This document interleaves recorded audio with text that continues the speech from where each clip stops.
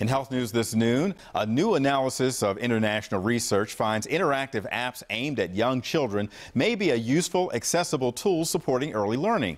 The study in pediatrics says apps can be effective when it comes to math, language, and health. Researchers at the University of Michigan warn leftover opioid medicines are putting children at risk. Doctors found prompt disposal rates doubled when parents were given disposable packets plus information on the dangers of keeping old medicines around.